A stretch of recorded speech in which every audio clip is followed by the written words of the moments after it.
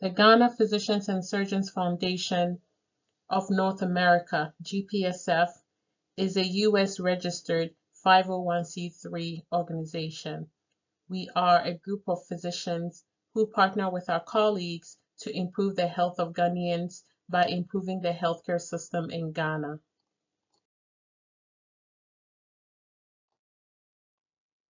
The organization was established 20 years ago to support the work of the Ghana College of Physicians and Surgeons in teaching residents in Ghana. Over the 20 years, the organization and its members have engaged in multiple short and long-term mission projects.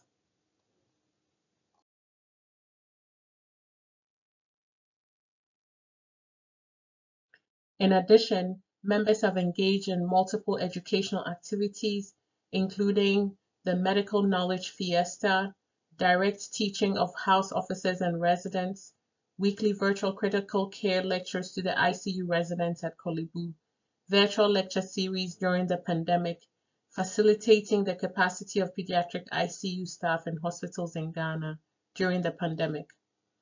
Also during the pandemic, GPSF raised funds to support the efforts of the Ghana Embassy to provide personal protective equipment to workers in hospitals in Ghana. Our members have financially supported the education of many students at various levels of education in Ghana. As an example, last year, members sponsored the education of a needy medical student who was brought to the attention of the then president of GPSF.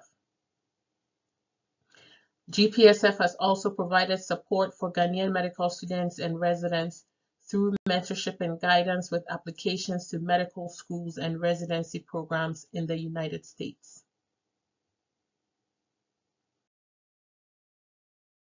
One of our flagship programs, the Narrates program, is a collaboration with Yale University in its 7th year.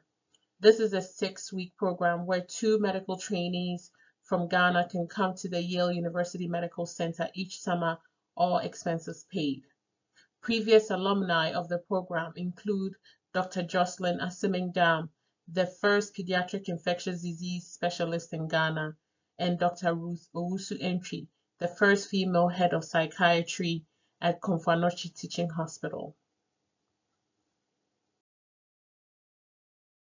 Through the efforts of several past presidents, GPSF was finally able to sign a memorandum of understanding with Ghana Medical and Dental Council, the main accreditation body in Ghana, to streamline the process of medical licensure of physicians in the US, a process that was previously found to be a bottleneck in allowing doctors to return to Ghana to practice. In the coming years, we hope to continue to grow the organization by increasing membership and strengthening stakeholder collaboration to ultimately bring back home the skill set of our members to improve the health of Ghana.